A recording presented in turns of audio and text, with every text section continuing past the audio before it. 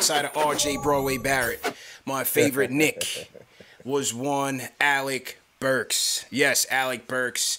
12 points per game, 4 rebounds, 2 dimes, 41% from 3.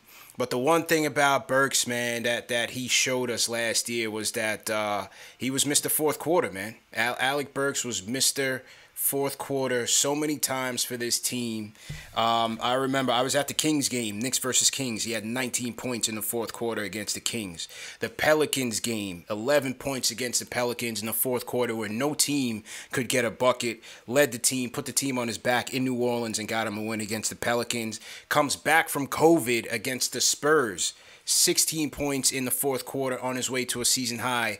30 points. Alec Burks, when he was on, he was on. We saw that in a lot of instances. We even saw that briefly in the playoffs as well. Yep. I mean, it did cool off a little bit, but we saw it briefly. So, you know, offensively, we know that he's that guy, especially when we're going to need that juice off the bench. I think we talked about it a while ago. Last time I was on, like we have that.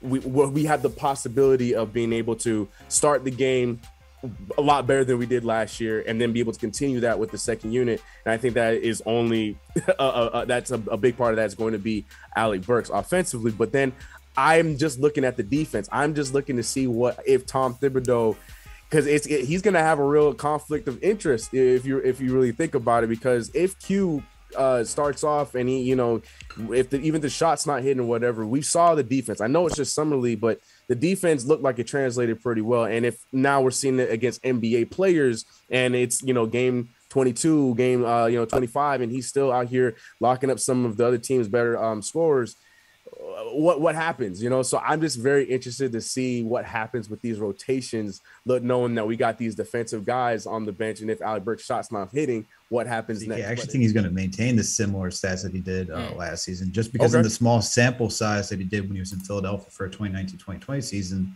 On an average of like 6 minutes less, he was averaging around the same. So I think he can do it.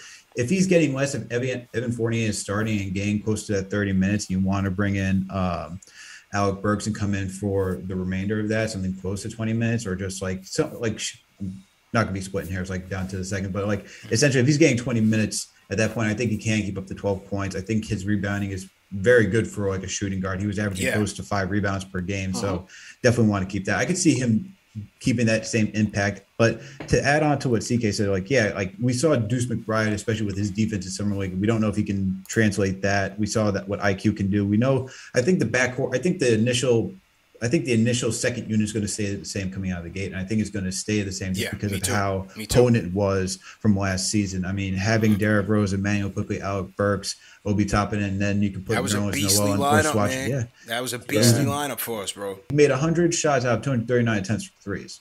So I expect that to be up there as well, because he also did something like reducing the sample size. He was keeping up the same percentages while in Philadelphia. I expect him to have his spot bearing any injury. And if any injury comes along and someone is playing above his level, then maybe that's where it comes out. Just throw in Deuce McBride, because we saw what Deuce McBride did during summer league. And we saw his defensive intensity. I'm not saying Deuce is going to outright earn it, but if he can translate what he did from summer league, I could see Alec Burks being kind of for it. He's 30 years old. So does he really fit that magical timeline that we talk about? No. And they still brought him back.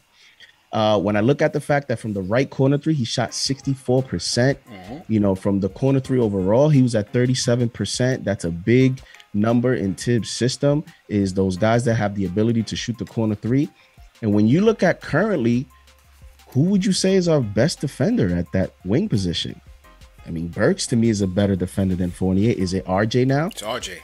You don't have, you know what I mean? So, but Burks is still a solid defender. He's not a great defender. I would say RJ is a better defender as well. But what I'm saying is Burks, for what we have now, and you look at potential lineups in the fourth quarter, don't be surprised if Burks is in there somehow. Yeah, that clutch lineup. He has to be available, but I think he's gonna be in the conversation for 20-25 minutes again. And I expect him to give you the same percentages from three. I expect him to be at 38 to 40%. And, you know, hey, depending on how that lineup is off the bench, he may be another featured guy with Rose and quickly, depending on how the game goes. I think when we see these players, Tibbs has a lot of weapons to kind of manage the game. Whoever's hot that night, that's who he's probably going to go with.